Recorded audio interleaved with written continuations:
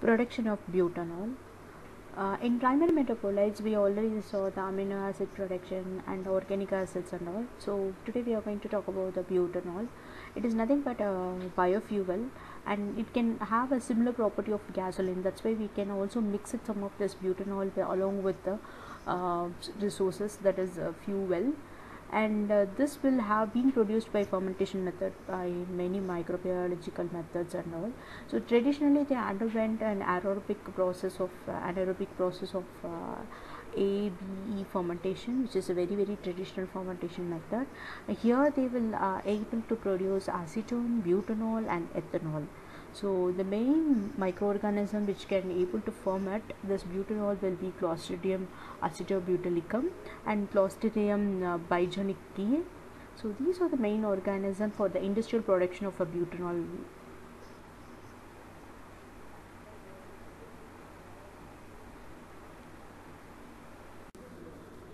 The milestones of biobutanol production.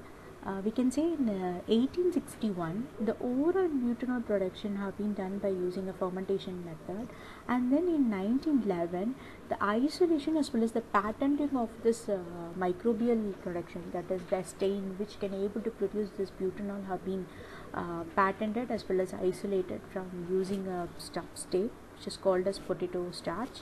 And then in 1912 the isolation of these bacteria from the starch as a substrate they have identified, and lately they have named this as a Clostridium acetobutrylicum.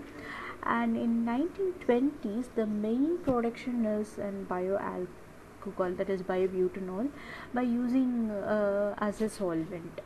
And then in late 1960s they have almost stopped the overall production of this industrial production. They have started in 1920 to 1980, till that they underwent for the industrial production of butanol. And because of the large cost of your substrate, they underwent for some of the chemical methods in 1960s by using a fossil fuel. And then in the 1980s as well as in 1990s the overall research work have been done for a better pilot plan for the production of this biobutanol. Then in 2000 the increased commercial production of biobutanol have been happened, and most of the companies are producing this biobutanol in industrially as for the commercialization. So there are some of the reasons why we should undergo for this biobutanol. When compared to any other alcohol, especially for ethanol, this butanol will have many varieties of uses or unique qualities, we can say. And if we talk about the distribution, it have very less corrosion and also the low solubility effect when compared to the ethanol. So if we are also going for the blending ability, as I already told you that this biobutanol can able to mix along with our biofuel. So even to the finishing product we can use this bioethanol in also in a higher concentration level. So the blending ability is so good in compared to ethanol. And then in the energy production, so we can say the properties as well as the value of the gasoline is almost similar to this butanol. That's why this butanol have been used as a fuel. And also when compared to a fuel of ethanol as well as the butanol, the fuel economy is very better. And then the usability, we can say because of its heat of vaporization is very low, it can be easily used as a biofuel. And if you are using this biofuel, we can say the engine start as well as the engine problem can be resolved by using this butanol. And if we talk about the safety, it's very safe in compared to the ethanol, because it have a very low amount of emission and also the low vapor pressure. Because of these unique property, we can also use this butanol than any other alcoholic method. Then what are the microorganisms which can able to ferment or else produce our butanol? Especially there are two different methods. One is like Clostridia, another one is enteric bacteria. So these are the commercially utilized organisms, and First one, if you talk about the Clostridia, the Clostridium acetobutrylicum, as well as the Clostridium biofuel and E. coli. These are the two microorganisms, two varieties of microorganisms which can undergo for the fermenting. Then we talk about the metabolic pathways. So even the acetone, butanol, or as ethanol can also be underwent some of the phases, and this will be classified as acetogenesis or a solventogenesis. So if you take any of the substrate, as we all know that in the glycolysis pathway, when the glucose are being converted into pyruvate, in that stage the pyruvate can directly convert it into butanol, or else it will undergo a two process, acetone. One is that acetate as well as butyrate. Then this acetate will be converted into butanol and ethanol. This butyrate will be converted into acetone and butanol. So if you are undergoing acetogenesis, that is acetate or butyrate will be converted, and then the solventogenesis will happen. So this is for the metabolic pathway of biobutanol production.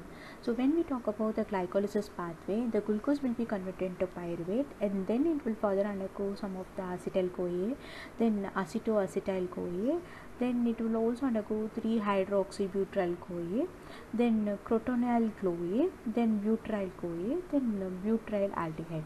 So when it reaches the butyryl-CoA, because of the some of the enzymes in each and every stages, there will be conversion of these intermediates will occur, and then we can say the butyraldehyde will be converted into the butanol with the presence of an enzyme which is called butanol dehydrogenase. So already we know that the glycolysis pathway and what are the enzymes will be involved in each and every step. So the conversion of this butanol is our main desired product. So this will be happened after it reaches the butyryl CoA and then butyraldehyde steps.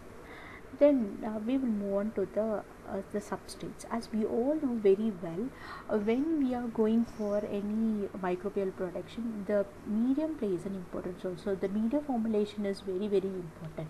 So when compared to a laboratory scale medium preparation, the commercialized industrial production, we have to be very choosy when we frame this raw materials, because if this raw material is very costly, it will affect also the finishing product to be in a higher price.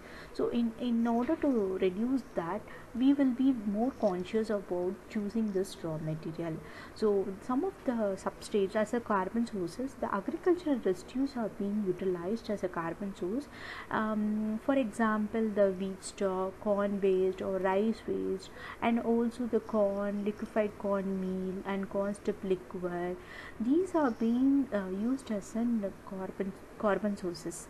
So either the agriculture waste or from some of the industrial waste, we are going to mix it along with some of the nitrogen, ammonium, we can say ammonium acids, or else or some of the vitamins. We will formulate that media, then we will undergo the production process.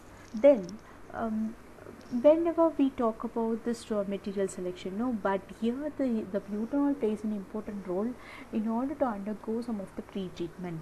So because this organism Clostridia cannot able to ferment this heavy fibered raw materials into our desired product butanol, so it requires to convert some of these fibers into some of the fermentable sugars. So we are having this pre-treatment method.